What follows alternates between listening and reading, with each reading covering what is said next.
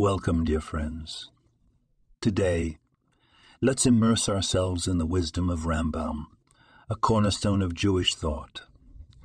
Rambam, also known as Maimonides, taught us about the concept of Teshuvah, or repentance. He tells us it's not merely feeling regret, but changing our future actions. It's about making a U-turn in the road of life. Imagine you're driving and you miss your turn. Do you keep going farther away from your destination? No, you reroute, make a U-turn and correct your path. Teshuvah is our spiritual U-turn. When we realize we've strayed from our values, we make a U-turn back towards righteousness.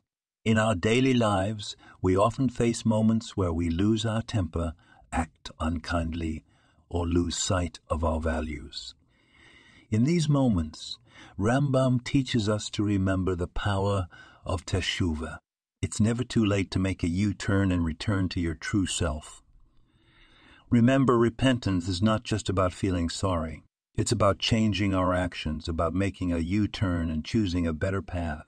And it's something we can do every day, at every moment. Thank you for joining me in exploring the wisdom of Rambam. May his teachings inspire us to continual growth and self-improvement. This podcast was produced and sponsored by Daniel Aronoff.